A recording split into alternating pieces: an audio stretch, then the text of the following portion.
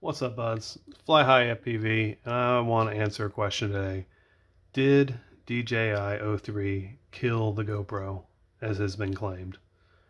I'm going to go ahead and start you out right and tell you no. No, it did not.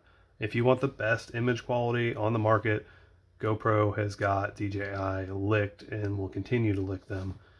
I think the only thing that DJI has ever built better than GoPro is drones. Rip GoPro Karma.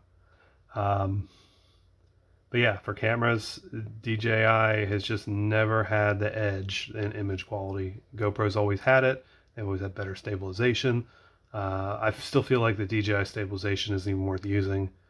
Just turn it off and don't use it at all. And I am pleased to announce that they just added support for gyro support for the Action 2. So that's pretty dope because now you can run gyroflow and stabilize that post, which you couldn't do before, and I'm kind of surprised they're giving support to the Action 2 since the 3 is out at this point. But, you know, kudos to DJI for making this camera continue to be better because it is a great little camera. But is this killing the GoPro? No.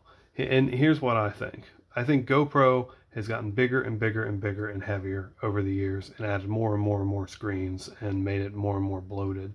And their cameras continue to be the best as far as image quality goes for an action camera. But they're starting to get the hint.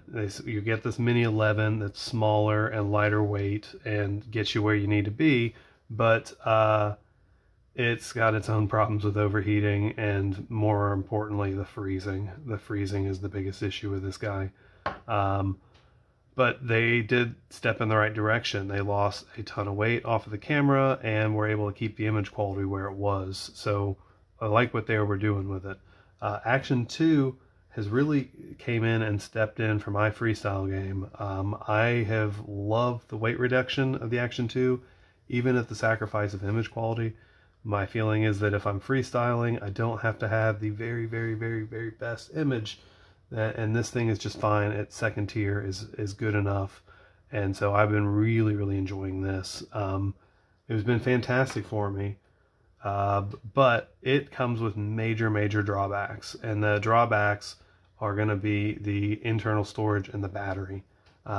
It's only got like 22 gigs of internal storage. And when that internal storage fills up or the battery gets low, you got to connect it to this thing and turn it on and open up the menu and go in here and hit export, and it'll export all your footage from the internal storage to the SD card that would be in this slot. It just dumps and fills this thing up. But it means that you can only fly like 3 to 5 to 8 packs before this thing is full or the battery is dead, and then you've got to wait for 20 to 30 minutes to dump footage. And that's a really, really big inconvenience. Unless you have like 2 of them, so you can like daisy chain and have one of them on the drone and one of them charging and dumping. But then you're investing into 2 of these cameras. And yeah. But the weight savings are unreal. Going from a full Hero 10 with a case, 211 grams, I go down to this Action 2 and it's only 76 grams. I mean, I lose a ton of weight. That's so much weight reduction that you can really feel a difference in the flight. And that's what's really important here is better flight feel, but you're getting that by reducing weight on your quads. So then the 03 is the new king, I feel like, for freestyle anyway. This thing has just better image quality than I've ever had in an FPV feed, but then its image quality is at least as good as the Action 2, if not even a hair better. And so I have ditched the Action 2 and the GoPro Mini and the 10 full size just because I don't need them anymore. I can run the cameras just like this, the quad without any kind of extra camera, and I'm saving from where I was flying here. I was flying 211 grams. It's like a whole battery I've shaved weight off of. I've even gone down to smaller batteries now. I'm running 1100s on here instead of a 6S 1300, and just feeling the advantage in the flight performance just because I've lost so much weight and gotten it down to where I really, really, really want it to be. I still keep cameras like this and still plan to use these cameras for gig work anytime I'm being paid anytime I want the best image quality I can get, like I go out and shoot nature stuff, I'm probably going to pop one of these cameras on and fly that day. But for throwing it in the concrete, oh my god, dude, just an actions or an 03 air unit and that's it, really seems to be the best. Just my quad weighs like 655 grams now, which is the lightest it's been in years because of these pigs. And I'm going to keep one of these pigs around for my gig work, maybe two. But this guy, I feel like 03 killed the Action 2. It just swooped in and killed it. Unless you're still on analog, and then the Action 2 is still really awesome because you don't have a good DVR yet. But the DVR in this is just so good. I'm shooting everything at 2.7K by 120. Just absolutely loving it. All my posts and videos in the last like 3 months have all been 03 footage, and except for the one where I compared it directly with the Action 2 and the GoPro. This solves a major problem too of the battery and the storage. This guy, it was constantly going dead. I can put a 128 gig card in here and it'll run for days and days and days. Usually a good day of like 20 packs, and I got about 50-60 gigs of space used up. So it's only half UA using the SD card. I don't have to worry about batteries because as soon as I plug the quad in, the camera powers up. So that has been fantastic. This guy has the SD card, but it's got the battery stuff. And I found that the battery performance is pretty good on this, but it has a major advantage of not having to have this stupid battery pack. You can plug USB right into it and charge it, quick charge USB-C, but it freezes up sometimes while charging, so beware of that. And if you haven't got your firmware updated and you got one of the first run GoPros, you may just freeze up just flying around. 2-3 minutes in the back, it may just freeze, so be wary of that. I'm actually hearing reports of the full-size Hero 11 having the same freezing issues too from a couple of different pilots at this point, but it seems to be far more widespread on the Mini 11. Still, phenomenal camera. Well, just don't lose my footage, man. So I think to kind of wrap this all up, did they kill the GoPro? No. I think they've been steadily chipping away at GoPro for a long time and have won the freestyle market over with the Action 2 first, and now with this new iteration that's basically an Action 2 plus FPV. 03 is where it's at. That's the new champion. These guys, still best image quality out there, but I just don't want to carry the weight anymore. And I don't want the liability of it either. I don't want to be breaking $400 GoPros every time I go out and fly and drop shit into the concrete. So I'm happy to be leaving these behind, putting the whole system locked up inside a titanium where it's nice and safe. Yeah, so definitely 03 for me. I've got it over to 2 of my quads. I got 1 left on an OG air unit, and just super happy with this.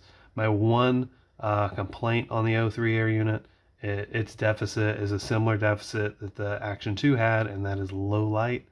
The dynamic range is not great, but it's been improved with a recent firmware update, but the low light is still a bit of a struggle. I can fly in and out of parking decks, but it does take a little bit for that balance to come through, and then you just won't see as far into the evening as you would before. I think if I was flying a lot of night in parking lots and stuff like that, I would keep an OG air unit or a Vista around. I still don't recommend the Polar camera.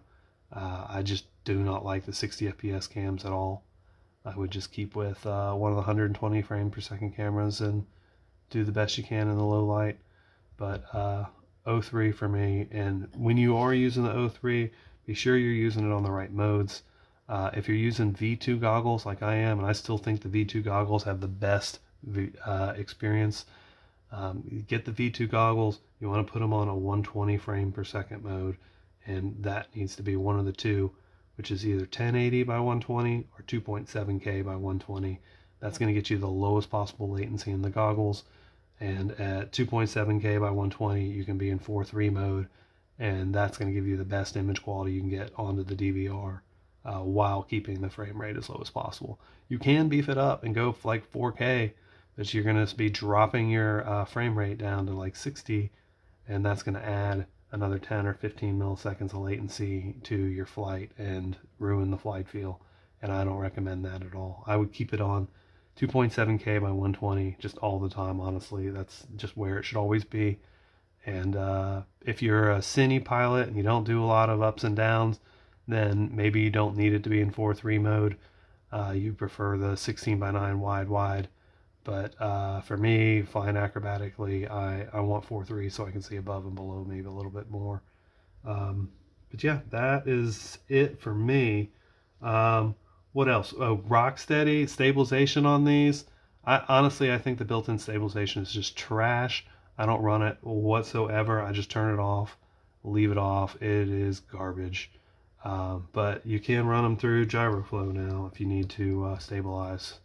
But again, for me, if I'm need stabilization, it's because I'm doing gig work. And if I'm doing gig work, I'm going to be running one of these cameras. And these cameras make my life so much easier if I have to do stabilization, because I can just hit hyperflow on or hypersmooth on the camera before I start recording, and it'll all be worked out for me, and I won't have to do any post-processing work or match up gyro data or configure any bullshit.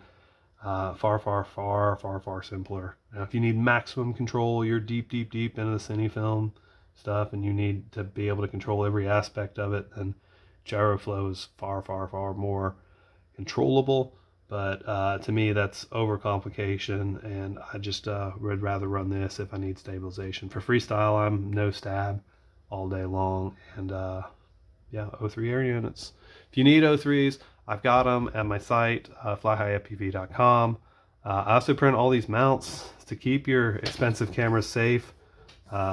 This is the skull mount. I make these for most of the GoPro frames, or most of the GoPro case styles for like Hero 5, 6, 7, the 8s, the 9s, 10s, and 11s. Just such a beast. This is the beefiest thing if you want to hit concrete.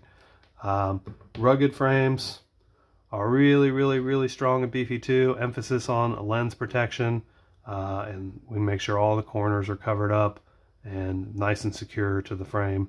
This one's a little different the way it mounts, because it mounts on the Armaton Marmot.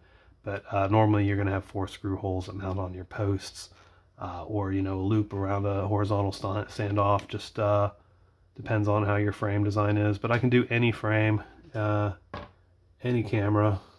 This is the Action 2 case.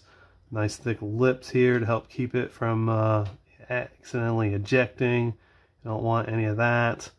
And a nice lens around the layer, just to keep a flare around the lens, just to keep your lens from getting smashed up. That is usually the goal of all these cases. And then even on the O3 air unit, I got your protection right here. This is what I call the fat lip bumper for the Armaton frames.